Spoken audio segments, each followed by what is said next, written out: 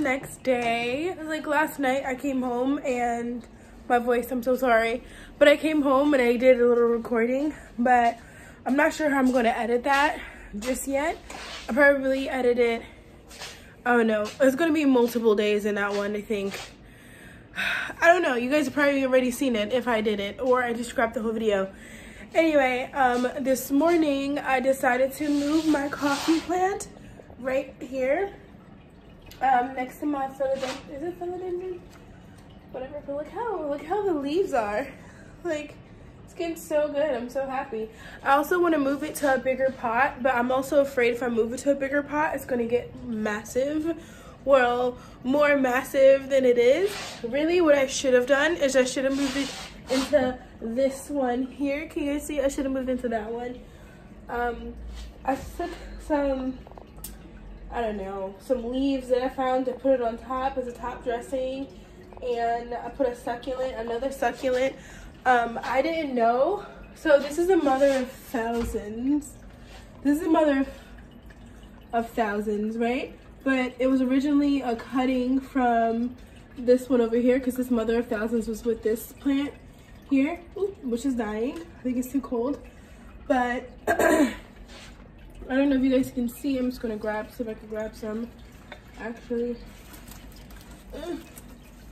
This is mother of thousands babies, and if I just like let this drop into soil, it's gonna reroot and like become another mother of thousands. Anyway, so this one was it dropped from the mother of thousands, so this is a baby or a clone or whatever you want to say. And the one that I put in the banana, that was the original one. It's massive, but I just cut it off. So I decided to make caramel popcorn today. I woke up, I was like, first of all, I woke up and I couldn't speak. You guys, I could not speak word for nothing. I couldn't speak at all. So I couldn't go to work because I was like, can't even talk. And I love to talk, so that was a horrible thing for me. So for breakfast, I'm like, oh, I want to make some caramel popcorn. Well, first thing, my popcorn machine melted. I mean, I got some popcorn out of it, but it melted completely, you guys. It looks so bad. So bad. And this is it here. It's all melty. What I think why it melted is because I put this sheet over it to like block out, to stop the popcorn from popping out the bowl. Usually I use paper, like parchment paper, but I ran out of parchment paper. So that happened. So I'm making my caramel. Everything is going good, you know, like no problems. I made my caramel sauce, put it on my popcorn, mix it around. Then I realized I forgot to put vanilla, and I also forgot to put nuts in with it, right? Because usually I mix nuts on when I'm about to bake it. I put nuts on top, and then also put nuts in either the sauce before I pour it, or when I pour it while it's still sticky. So I forgot to do that. So I'm like, guys, no worries. Like, I've had caramel popcorn without vanilla before, no problem. And you guys, I cut on my oven and I didn't turn down the temperature, and it got super burnt. Like really, really burnt. And I'm like so sad about it, because like my popcorn got burnt after I put it in the oven, and I sprinkled nuts on top of it. So I'm like, first of all, my popcorn machine melted, and now my popcorn is like burnt caramel. And it's not that it tastes bad. It's like a distinct taste of burntness. Like, you know? Ugh, so it does taste bad. I know I'm trying to make it sound like it tastes good still. Oh yeah, I'm also refinishing my cast iron. It's in the process of being stripped back to its back to the metal. My grandmother used to do this, and I've seen her do it a couple of times, but I only have this oven cleaner. I don't have like the cheapy oven cleaner that she used. It's the one that I had that I got from I don't know what it looks like, but she's oven cleaner, so I'm pretty sure any oven cleaner will work. So that's what's happening right here. I'm just gonna let it sit for like a couple hours, and then it should be like stripped to the manufacturer. Did you see the brown stuff? That brown stuff is the manufacturer coating. Did you know how like you have to like coat, or what is it called for cast iron? Coat, season, yes. So you have to season your cast iron. Well, nowadays manufacturers pre-season the cast iron for you, but I realized that like, I don't know, I have to like wash this out. First of all, when I first got my cast iron, I still seasoned it again in the oven, and it was about 8 hours worth of like seasoning. Yeah, I still seasoned my cast iron, but it was already seasoned from the manufacturer. And sometimes it leaves off like black stuff from it, like black, I don't know. I don't really like it, but it's that coating that they put on the cast iron nowadays, and I don't want that. So I'm just gonna strip it. I'm gonna let it sit for a couple hours, and I'm gonna wash it out with soap and water, and then I'm gonna strip it again. Well, put some more oven cleaner on it again, just to like really get all that stuff off of it.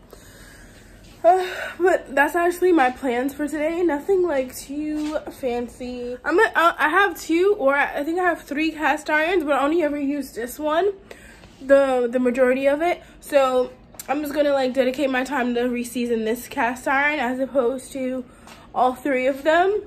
And yeah, I'll approach that bridge when I get to it. I was laying on my bed, and like I need to scrub my cast iron. It's been only about 30 minutes, but I just want to scrub it and let it soak some more. But I gotta put on gloves. It looks so nasty. Oh wait, I didn't show you guys. Look what's different. Last night when I came home, at like 2 o'clock in the morning, I like, you know, got rid of everything, and it was just driving me crazy. And this is the remnants of what we have. I think I'm gonna do the math and figure out how many pounds that I harvested from it. And in here I have 2 tomatoes, 1 jalapeno, and 1 bell pepper plant in there. I'm being originally I just wanted to do 1 tomato, 1 bell pepper, and 1 jalapeno, but yeah, no, gotta test it out, gotta see. I'm just really hoping that it works. It's fine. The light doesn't need to be on because there's no like seed germination. Oh, and I didn't say this before. well, like last night's vlog. Was it last night? Oh my gosh, was it last night vlog? Yeah, I think it was last night's vlog. So my cat, I don't know if the story I just said made sense, but I just spent 5 minutes explaining my cat situation, and I just realized I could just sum it up in a few sentences. All right, in a nutshell, my cat's been eating my aloe vera again. He's been eating my aloe vera plant again, and he's been throwing it up, which is so weird because aloe vera does not taste nice. I mean, you know, because you know I like aloe vera juice, and I've even made it a couple of times on the vlog.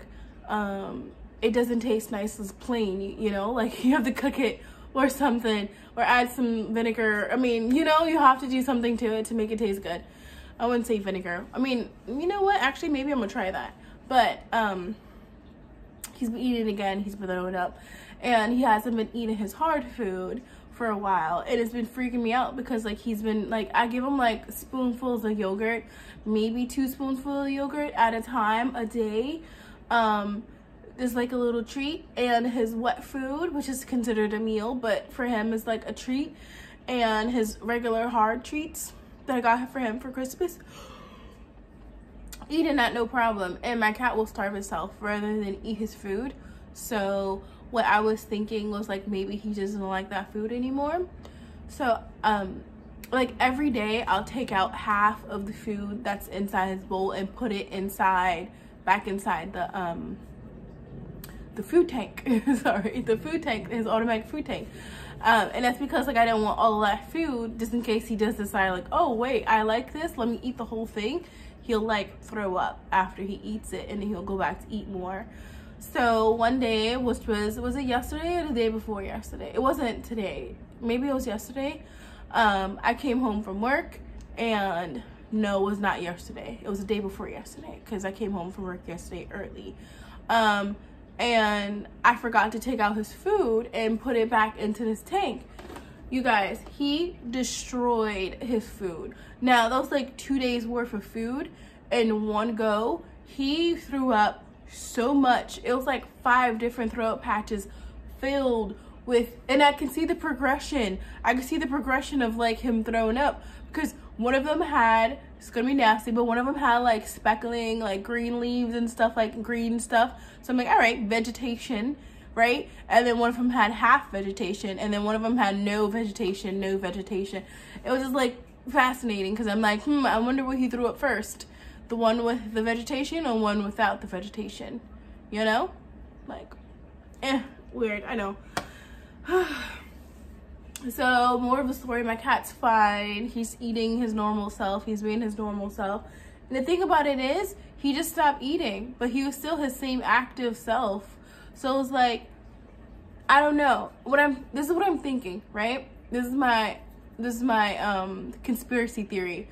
I'm thinking he ate so much aloe vera that it dampened his taste buds, and he couldn't, every time he tried to eat his regular food, it tasted weird.